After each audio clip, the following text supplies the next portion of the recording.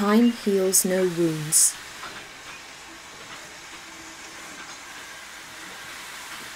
Written and narrated by ButterflyCoffee and produced for audio by Mr. Judge.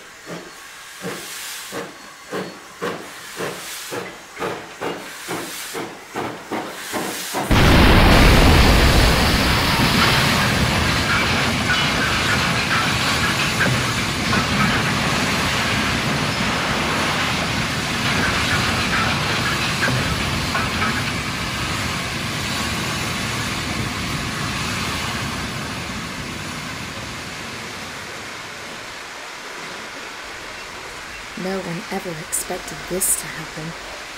The hot axle boxes and worn coupling rods were persistent issues, and the change from left to right-hand drive meant adjustment was a nuisance, but this? Never so soon in an engine's life.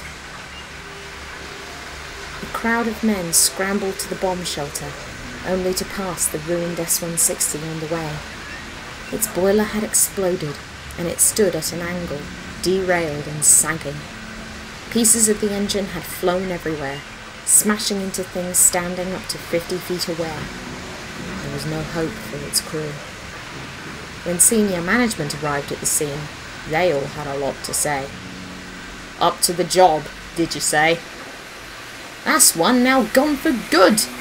We can't manage with what we have now, and one decides to just blow up on us." Caitlin then rounded the corner, looking rather shaken. She had a nasty headache, and her face had been peppered with shrapnel. Both her cab windows were smashed, and when she stopped, her driver took the fireman, who was holding his head and howling in pain, across the line to the station building. He would have to go to hospital. "What happened?" the Ginty stuttered.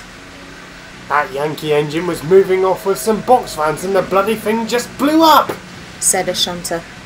"The crew's already off to them pearly gates." Caitlin didn't know what that meant, but knew by now it wasn't good. As she was moved off, two men began walking back to the station. "You were saying your own engines were built for the job of helping us out of this fight. Were you, Sergeant? I wouldn't call that bloody helping us out of the fight. I dare say that's helping our bloody enemy than helping us." My engine's reliability ain't nothing in question, Turner. It's your pretty boy drivers that can't tell a throttle from a reverser that made them go AWOL. Oh, Sergeant, I would beg to differ. This is not the first time one of your engines has leveled a Martian yard with one of their boilers. No, in fact, I would dare say this is the third. And counting.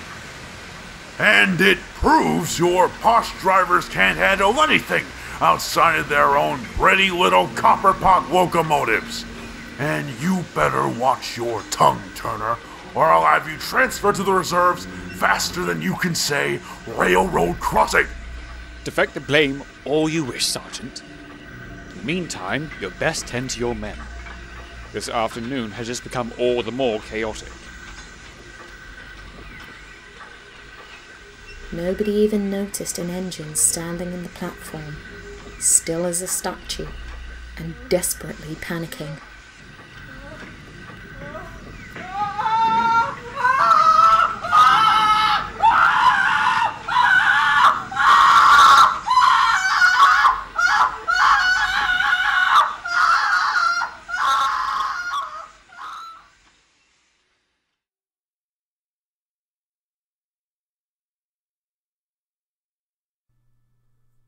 That night, Caitlin had terrible dreams about the wrecked S-160.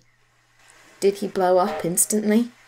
Did he know something was wrong, or did he never suspect a thing? Did the crew read the signs in time? She could only imagine him trying to put on some sort of front like that horrible sergeant to convince his drivers he was okay, when all of a sudden he just...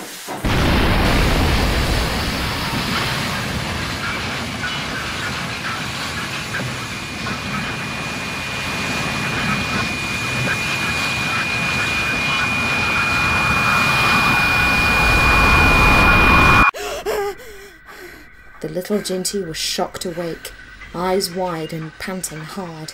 Someone yelped beside her, and that only startled her even more. Caitlin began panicking, looking around for the source of the noise. But instead, she found Lizzie gawking at her. Caitlin stared up in fear. She hadn't meant to wake the 4300. "Sorry, Lizzie," she trembled. Lizzie didn't immediately reply, but when she did, "I saw him." "Huh?" "I saw the bugger blow up." Caitlin was horrified, but she didn't get to reply as Lizzie began speaking. "I was coming down with the supplies train. As I approached the platform, I saw him. I locked eyes with the beggar and then... gone." She huffed like she was struggling to breathe. Then I stopped seeing the station and saw France. I was back in France. The mogul began trembling. Her frames and rods rattled. All I could see was mud and rails and the wounded. All I could hear were guns, planes, tanks. Her scarred cheek began twitching and wincing. All I could... Caitlin listened in horror, alarm spiking through her as Lizzie suddenly stopped speaking, staring off into space with wild, frightened eyes and heaving, harsh, ragged breaths. Her trembling got worse. Something would have to come off soon. Steam began wisping from every joint she could see. The tank engine instinctively called out. "Lizzie? Lizzie? Lizzie, answer me!" Caitlin met Lizzie's petrified stare again and almost looked away. It was unflinching. "Please, calm down. It's okay. Nothing's here. Nothing but us." The ragged breathing slowly got smoother, and the shaking soon stopped. But Lizzie didn't once look away, or even blink. Caitlin gulped. "Oh, please. You're scaring me." With a last hard stare, the 4300 finally looked away. Caitlin heaved a sigh of relief. What on earth happened? Why had Lizzie suddenly started shaking and breathing funny? Why did she not once look away from the Ginty, instead holding her with that piercing stare? She looked unnatural. Scared even?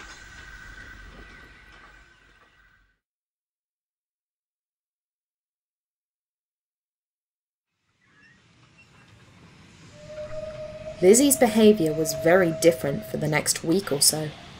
Her gruff demeanour was gone, and she held a more nervous look instead of her usual fed-up frown.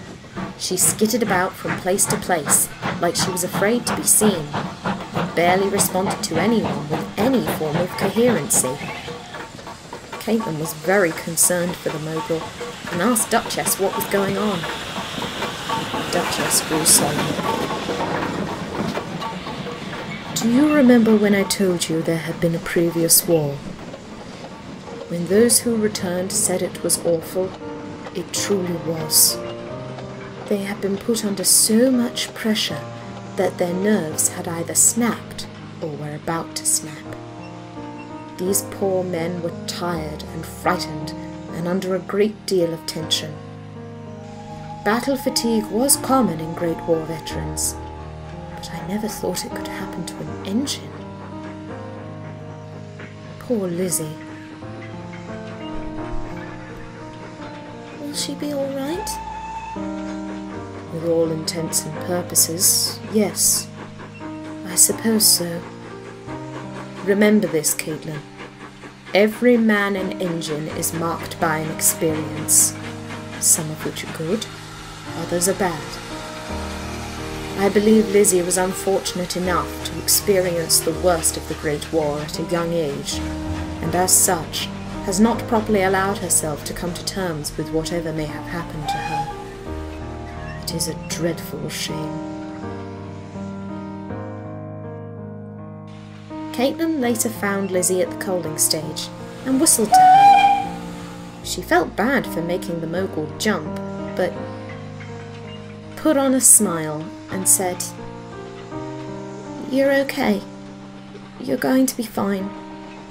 You might not feel like it now, but you will be, okay?" The Ginty wasn't sure, but she thought she saw a ghost of a smile. Thanks. I needed that.